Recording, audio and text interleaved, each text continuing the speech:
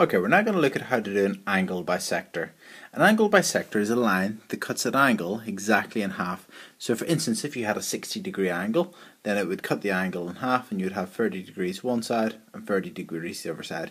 Every single point on the line, the angle bisector, is an equal distance from the line on either side. So for instance, here if we drew the angle bisector, every point on it would be equal distance from, equidistant from AB and BC, so equal distance from the two lines.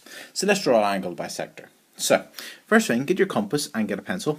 Make sure you've got a good compass so that it's fairly tight and doesn't move around, and put the point of the compass on the where you want to do the angle bisector. So I'm going to put it on the point B. Then draw an arc on one arm of the angle and an arc on another part of the angle, like so. Then get your compass, put the point where the arc and the line intersect, and do an arc towards the centre of the circle. Then, switching around and doing the other one, again do another arc towards the centre of the circle.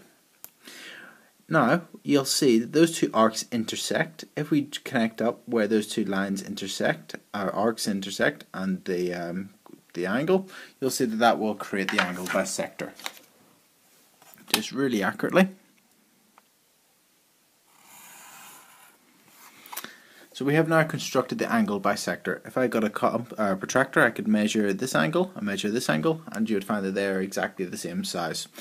Every single point on this line is an equal distance or an equidistant from from the line AB and BC. So for instance, if I measured the distance from here to here and here to here, they'd be equal distance. Okay, so here we've got a typical exam question. It says, using a ruler and compasses, construct the bisector of the angle ABC.